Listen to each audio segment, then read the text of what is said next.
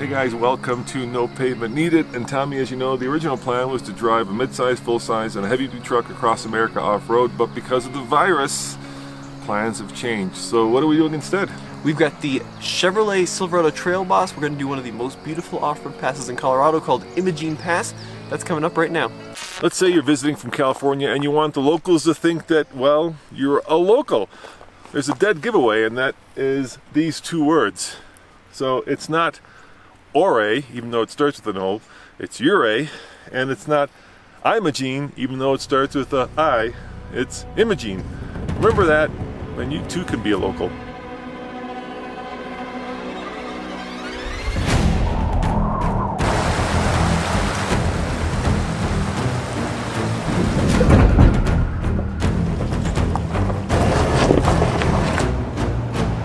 And it's really hard to see over the corners, right? So it's harder to place this accurately on the trail. Right, you're clear for tree.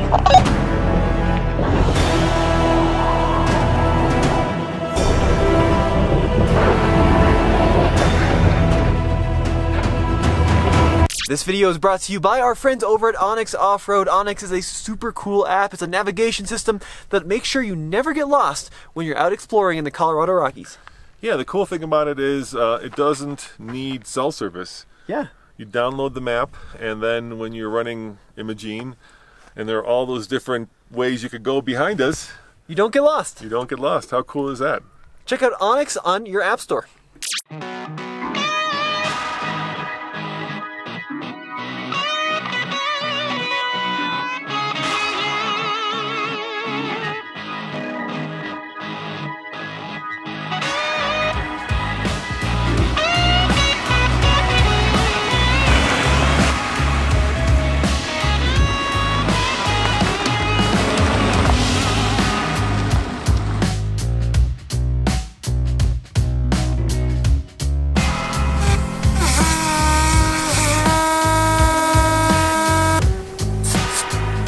So Tommy, before we hit Imogene, you know, we've had that Silverado Trail Boss for almost 10,000 miles, and I've kind of fallen in love with it, but there is one thing that just seems wrong. Tell them. Well, the stock wheels and tires kind of look like hockey pucks. And we did air them down, so they should be fine out for the trail, but visually, they're just too small. Yeah, I mean, I know it says Trail Boss on the side, but with the standard from the factory setup, it's more like a trail intern. I'm going assistant to the trail manager, if you get that reference.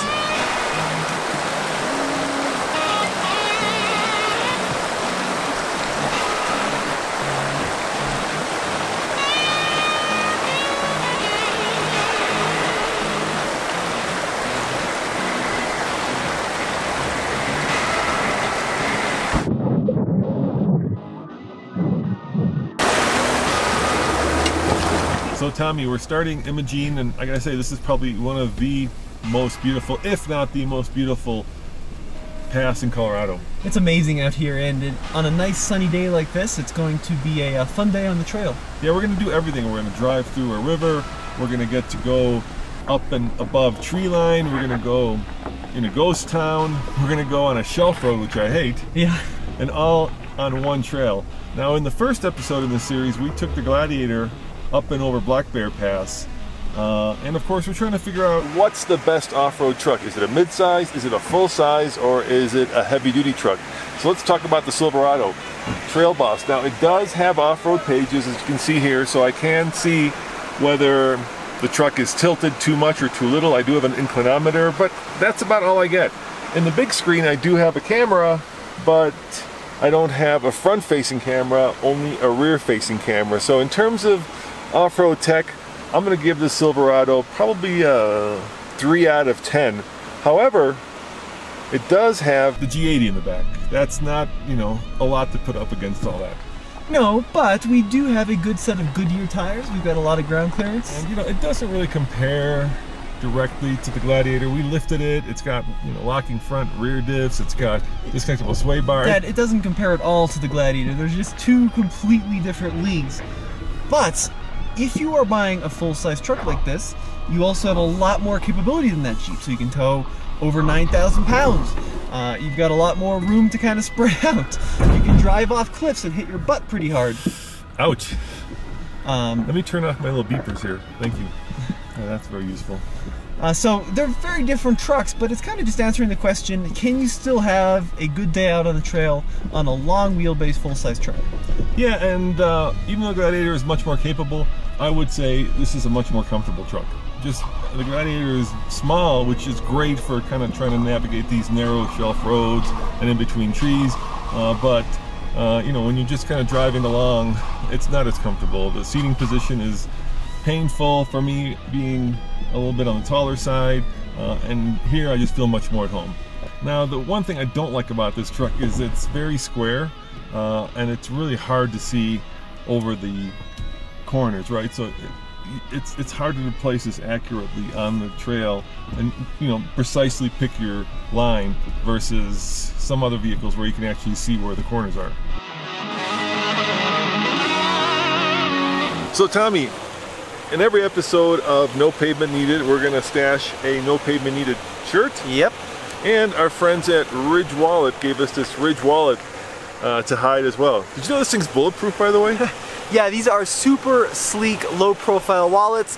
They look way better than my old school, overinflated, plastic, rubbery, leathery You could choke thing. a cow with that thing. What yes, the hell? I know. These are much cooler. Anyway, so we're going to stash these somewhere along Imogene, but last time we did it on Motor Mountain USA, we actually gave away the GPS coordinates of where they were. Yeah. And that turned into a race. Okay. We don't want that. Okay. So this time the rules are a little different.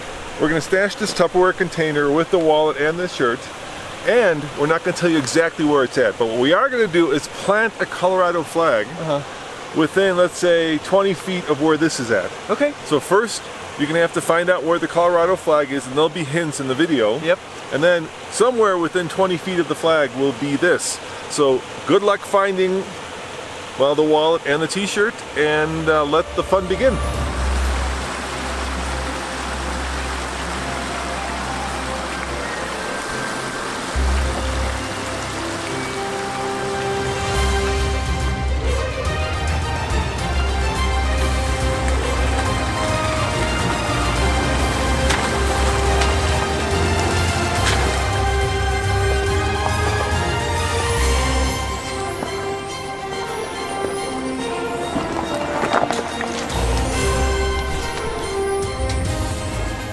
Right, you're clear of the tree.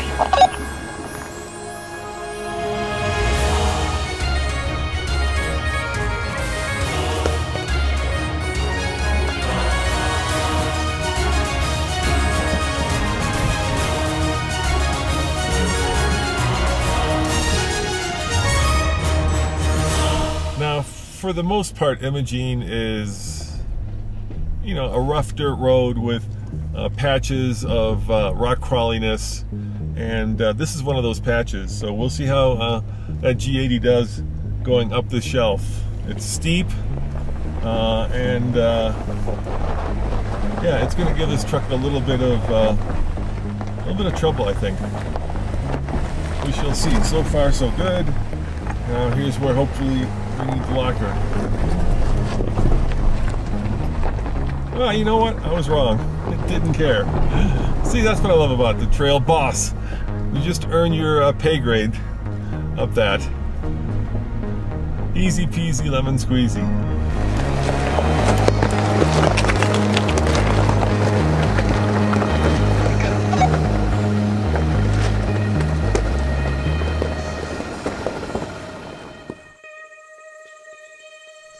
All right, Tommy, we are somewhere on Imogene, and there's a hint in this shot somewhere, but why don't you go hide the Ridge wallet and the t-shirt.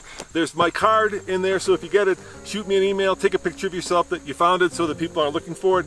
I am planting the Colorado flag right here.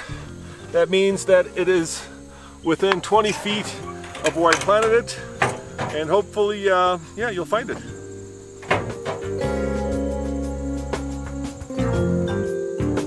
If you're the first person to find the Ridge wallet and the t-shirt, take the flag, take the t-shirt, take the Ridge wallet, take a picture of yourself and send it to us. We'll put it up on our community page, make you YouTube famous, and other people will know that, well, it's been found, so they won't go looking for it.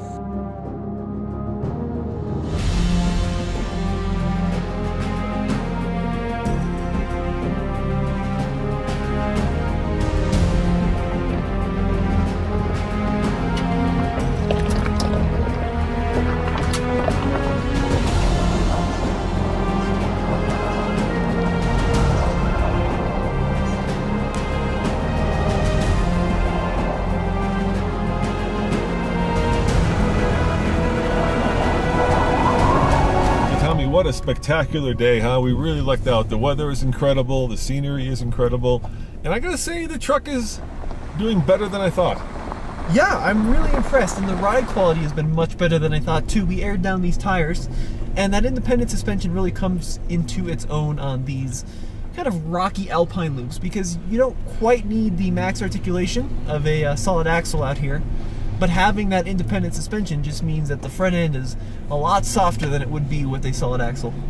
Yeah, you know, and you don't see a lot of trucks out here, right? You see a lot of Jeeps, you see a lot of side-by-sides, but not a lot of trucks. I think people don't realize just how capable a full-size truck, especially, you know, with the right tires and enough ground clearance is.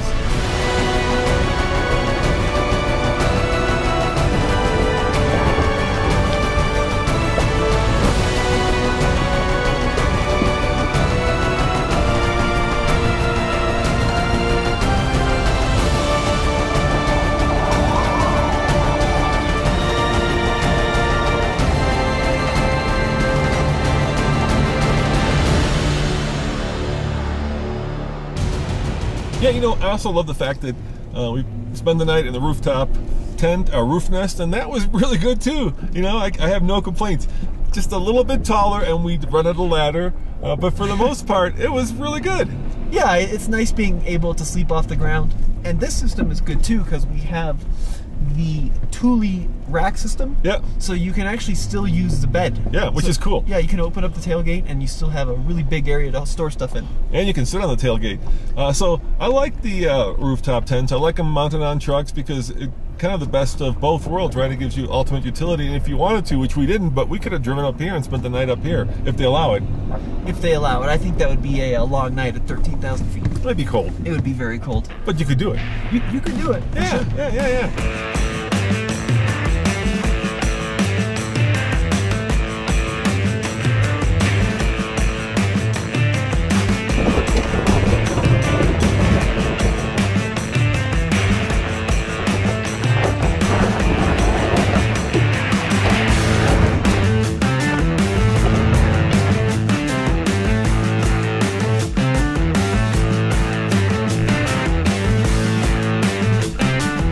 All right, Tommy, what does Onyx say? How high are we? We are over 13,100 feet above sea level at the summit of Imogene Pass. Yeah, and the cool thing is, whether you come up the Ouray side or the Telluride side, it's spectacular both ways, right? You've got a shelf road, a ghost town, a river crossing, and wonderful above tree line views. I mean, you could be in the Swiss Alps up here. It's so gorgeous. Now, the Silverado Trail Boss performed brilliantly up here.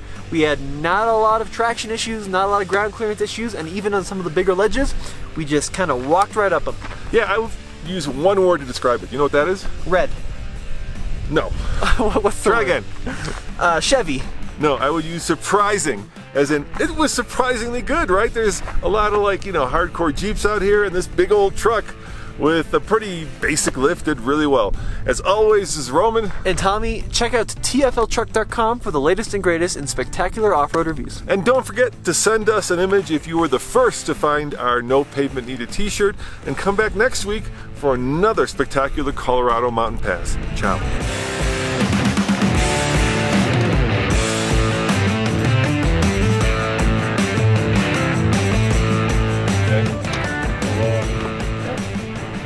Now that is, I would say that is at least 5 Raptors too many going on this very narrow trail, especially the wide-bodied Raptors. Oh my God.